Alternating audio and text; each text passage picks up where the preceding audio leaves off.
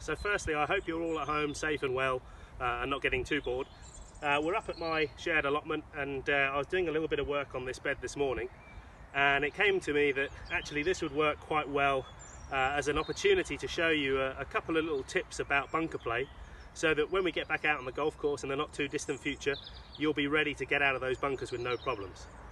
Quite often we'll hear issues with a golfer that's either taking too much sand or not enough sand, so they either hit the ball not far enough or they thin it straight into the face of the bunker.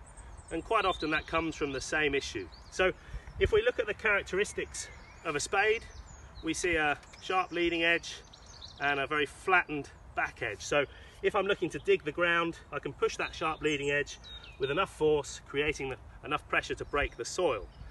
If I wanted to flatten out the ground, then I'd use a back edge and I'll be able to smooth it out. Now, when we look at our sand wedge, we've got that recognizable sharp leading edge, and then we've got the sole unit, which is a much broader, flatter part of the golf club. And this is the part of the golf club that we want to be seen using in the bunker. Quite often, a player that's using too much of the leading edge will start off hitting it nowhere, and then they'll try not to hit the sand, and that's when they'll start thinning it.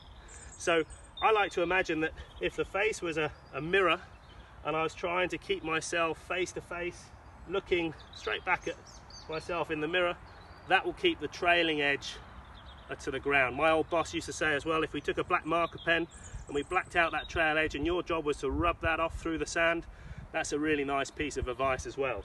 So there are a few other things that we needed to consider in bunkers, but we can cover them at another time. Definitely working this sole unit through the sand is very important. So as I stand over the ball on this earth, I'm trying to allow that trail edge to work through the ground. I've got my flag set up, we'll give it a go. So stay safe.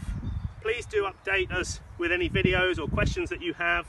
My Twitter is Surbiton Pro Shop, so ping us over any videos with any success, and there'll be a few tips on following this video.